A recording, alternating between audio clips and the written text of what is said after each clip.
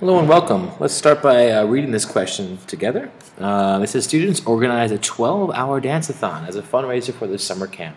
And the graph below represents the amount of money they raised during the first 8 hours. They want to know what was the amount of money raised per hour during the first 8 hours. So they want to know per hour, right? They want to know what kind of unit rate here. I noticed that we start at 0, 0, so there's no money in the beginning, and after 8 hours, they reach $240. That's the point 8, right, comma 240. So to figure out the rate per hour, I'm just going to take the total amount of money, which is $240, and divide it by 8. This gives me 30. It's $30 per hour.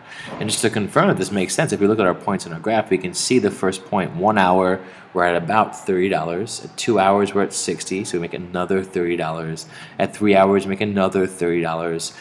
It's $90, and so on and so forth. And that's essentially our slope, right? Our slope is our rate. Our slope is the rate per hour. And you might also represent it as a slope triangle.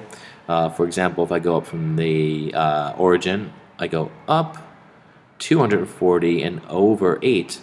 Our slope is our rise, 240 divided by our run, or 240 divided by 8, and that's 30. So this is really just rise, delta y, over run, delta x. So that's slope. And then there's an extension problem here. They want to know, during the next 4 hours of the dance-a-thon, students raise money at twice the hourly rate of the first 8 hours. So first, I'm just going to make a note here, because if we were at 30 before, now that means our rate is now equal to $60 per hour, right? On the coordinate plane on the previous page, okay, this is on 2 pages originally, complete the graph in the next 4 hours to represent the total amount of money raised at the dance-a-thon. Use words and numbers on the following lines to explain how you knew you were where to draw the graph. So I'm going to draw it and then explain as I go, kind of explain the things you might write down.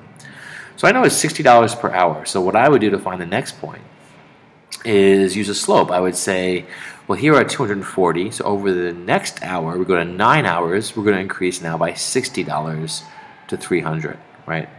Essentially doubling our rate. And then another hour. So we're at 8 is at 240. 9 hours, we added on $60 because we're raising the rate. And then at 10 hours, it's going to be at 360, right? Because we're adding $60 per hour now. It's our new slope. And then I would say at 11, right, we'll be at, or 20, because I'm adding $60 each time. And they want over the next 4 hours, so I think we got to go all the way to 12. So at 12, we add another 60, and that's 12 hours. It's $480. So $480, that's our new total. And to complete the graph, I might just take a ruler and connect these dots. And that's, I'm not so sure about that, actually. I mean, I would connect the dots just because I think that works here. But also, essentially, we know that, I mean, it's kind of confusing to me, because are we collecting money at all times, right?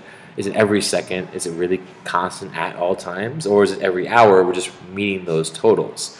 I would imagine there's really some wavering in here. In that case, you really can't connect perfectly proportional or linear throughout this time. In that case, this line is just a model of what's happening.